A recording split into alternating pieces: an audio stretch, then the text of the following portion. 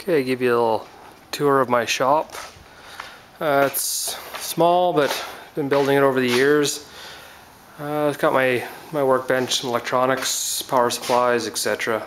Pretty much just the table that everything gets piled on, and spend hours trying to keep clean, but never happens.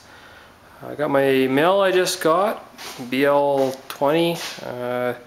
Learning how to use it, not very good with it yet, but hey, that's the learning curve, and been waiting for this for quite a few years. I've done a few things already to it. I put a on-off air switch so that I don't have to be running around the shop getting everything turned on and then back off again after doing cuts. I also had noticed a bit of column play, and there's lots of people on the internet that have done different solutions to solve it, and this is my rendition of it. It's bolted to the wall, but the way it's bolted, it doesn't affect the tram or anything. Just lock line, vacuum, and an air line. I don't run any coolant yet. That'll be one of these days.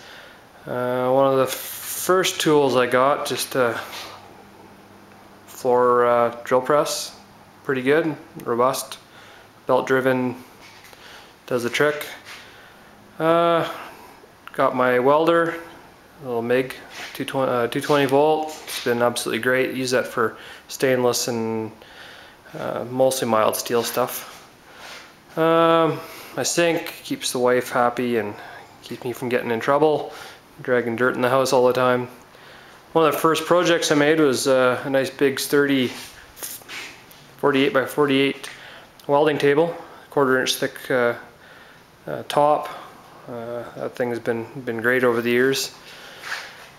Lots of storage in the corner. They're actually old file cabinets.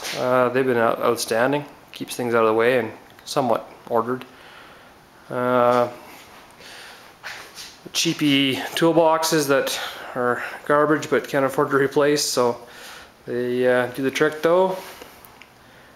My bandsaw, horizontal and vertical, that thing has saved my lungs. My 14-inch chop saw was one of the first things I got after my drill press, and having a bandsaw really saves on the breathing air in the shop in the wintertime when everything's closed up. Got my Delta grinder. It's been pretty good. Made my own stand for it. It's all steel, heavy stand. Air compressor and that, I've actually lucked out over the years. I got the air compressor for a song. I had a hole in one of the cylinders, and I fixed that in about 5 minutes, repainted it, and it's in Bracco. It's a really good air compressor, nice slow belt drive. The back corner, it's hard to see, but I actually got an air dryer, picked that up at work, and took me 5 minutes to fix that as well, and it works outstanding. And a small little receiver back there for more air storage. That's been great. So yeah, that's the dime tour of the shop.